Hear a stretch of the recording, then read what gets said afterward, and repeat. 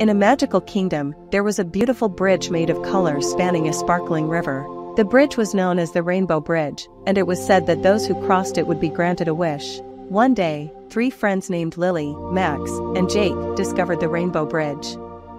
Excited about the possibility of making a wish, they decided to cross it together. As they reached the middle of the bridge, a magical fairy appeared. She told them that each friend could make one wish.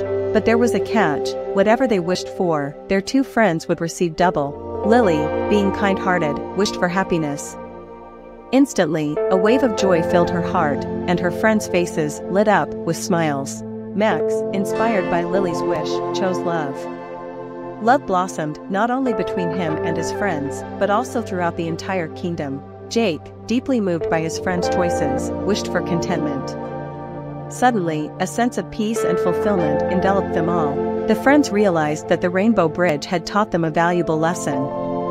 By wishing for the well-being of others, they not only found happiness, love, and contentment, but also created a harmonious and joyful community. The moral of the story is that selfless wishes bring greater joy than selfish ones.